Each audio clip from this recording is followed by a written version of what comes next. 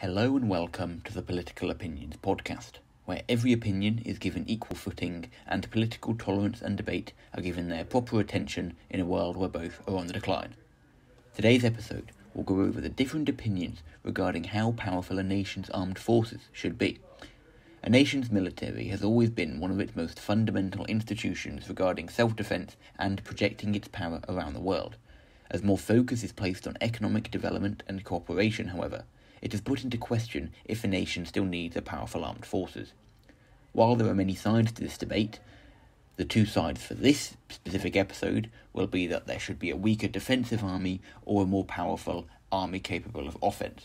The aim of this episode will not be to try and convince you of which side is right regarding how powerful a nation's armed forces should be, but rather to highlight the two sides to the debate and provide a comparison between them.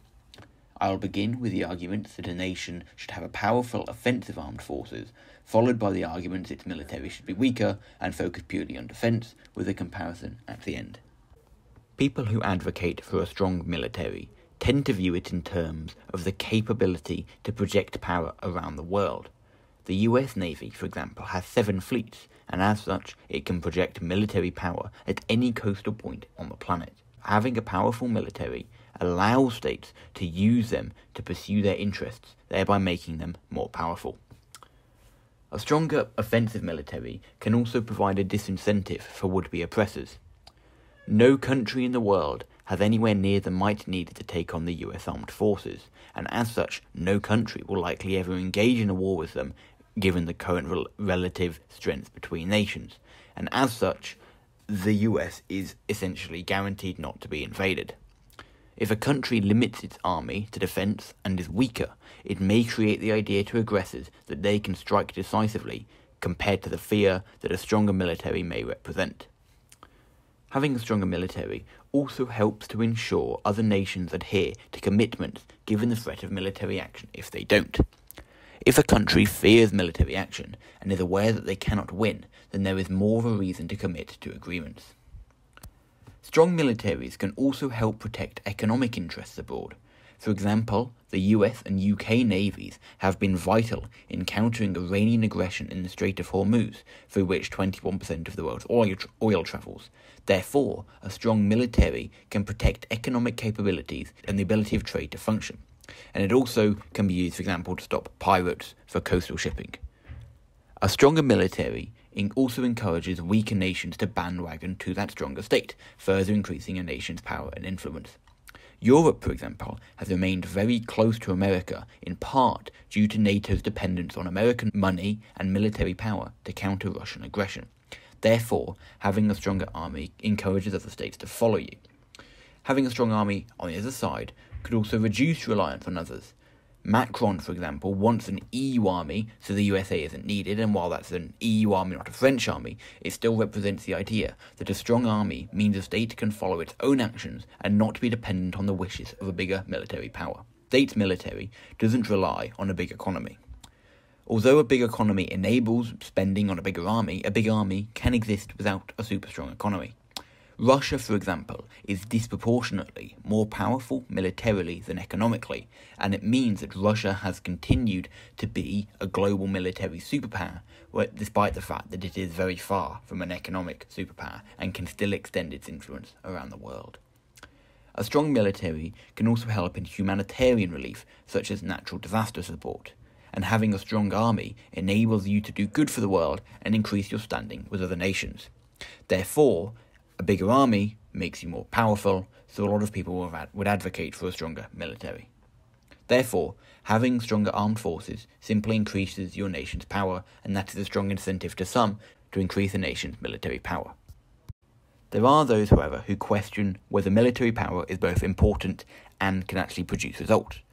North Korea, for example, compared to the USA, has an infinitely weaker armed forces. But what it does have is nuclear weapons, and as such, the USA can do essentially nothing to North Korea militarily out of the threat that North Korea poses in regards to nuking Seoul, for example. So nukes, some would say, negates all military power, and as such, if a country possesses nuclear weapons, they do not need a strong army. Furthermore, as in the case of Syria, the USA can't do whatever it wants militarily. While the USA is a lot stronger than Russia, Russia still possesses an army capable enough to inflict such high costs and casualties on America and its army that a war with them isn't viable. This is a strong idea regarding a defensive military, whereby you don't need to have the capability, to attack other nations. All you need is the ability to inflict such high costs that a war isn't viable. Economic power, such as that displayed by China, has also shown how strong other factors can be compared to the military. China can exert economic influence with essentially any weaker economy in the entire world, and while their army isn't as strong, the reliance today on global economic interdependence means that to some, economic power is far more important, and that should be the focus rather than military power. Democracies such as the USA, for example, also oppose, in the most part, sending soldiers to their deaths for something that isn't the defence of their nation. And as such, the USA cannot engage in large military interventions very easily because, for example, of the backlash seen in Iraq to the high numbers of US casualties. Large militaries are also expensive and come at a cost. Russia has a very poor economy, and most people there live in relative poverty compared to other European nations, and some would question whether all of those costs are necessary if the benefits to a stronger military aren't that good. Countries such as those in Western Europe are also unlikely to be attacked, given they have economic interdependence with each other, and their geopolitical location means that other countries don't really need to attack them. And as such, they don't need a very strong military, they just need one strong enough to defend their own territory if they were attacked. Many countries are also in alliances, so for example the members of NATO don't need an individual strong army because their collective forces are much greater than most oppressors, and while they do rely greatly on America, the whole idea of a collective armed forces means that your own individual army doesn't have to be that strong. Most countries today also don't have an innate desire to expand and use their military around the world. The focus is more on economic power and influence, and as such, you don't need to have a super strong army because no one's really going to attack you. And in the case of Syria, for example, the USA has been unwilling to act, and a lot of countries don't want to have an offensive army. They don't want to send their soldiers to die and spend money to go and fight wars that are very far from their own country. And finally, humanitarian aid can be done without a massive army. The UK still participates in humanitarian relief, yet their army isn't exactly massive with only 100,000 troops, and as such, you don't need an immensely strong offensive army in order to either protect yourself or exert influence, given that can be done, for example, economically. Moving on now to the comparison, on the idea of nuclear weapons, those advocating a strong army would say that most countries don't have nuclear weapons and or are unlikely to use them, so there is still a case to have a strong regular army. While those on the other side would say that countries with nukes don't need a strong army as they have the strongest deterrent possible, and the USA's army can do nothing to North Korea, given that North Korea possesses nuclear weapons. In regard to projecting power around the world, those with a strong army would say that it is important to project a nation's power around the world through the military. It's an effective means, for example, to spread democracy, spread ideas, spread your ability to influence other nations' actions. But those on the other side would say that either there are other means, for example, economic and cultural power, or there's just not a desire to project your power. Why does the UK need to have loads of influence, for example, in the East Indies, for example? It doesn't really make sense. There's more of an economic interest, they can exert economic power, but there isn't really a need to project strong military power around the world.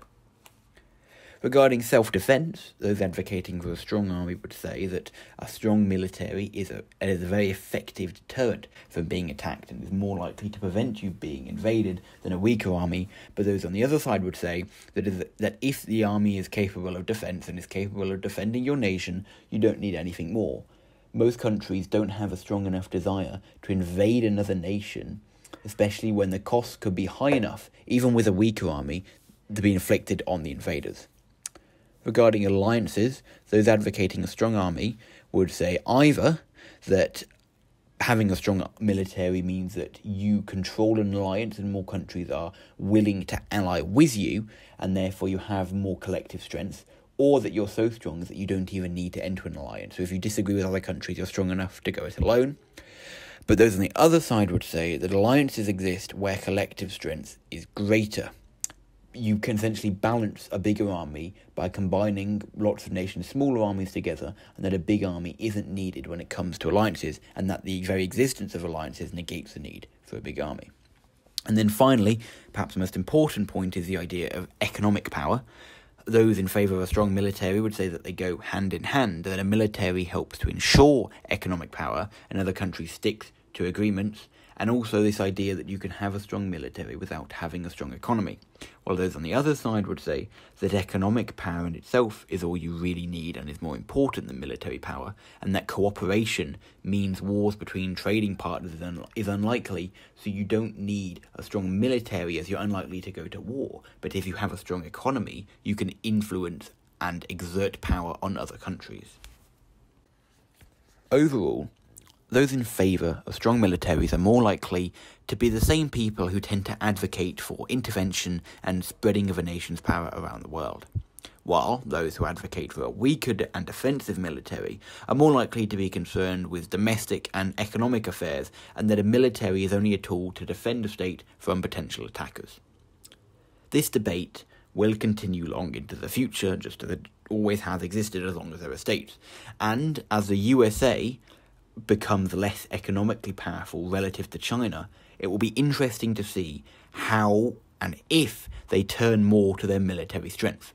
And in the time when China surpasses, potentially, America economically, it will show the true capabilities of a stronger military compared to an economy, assuming, of course, that the US maintains its relative military strength. But ultimately, though, what do you think on this topic? Is there anything I missed, got wrong, could do better? Let me know in the comments or on Twitter, and be sure to check back on Friday for the different opinions on how the government should respond to a second wave of coronavirus. Thank you for listening, and I hope to see you all soon.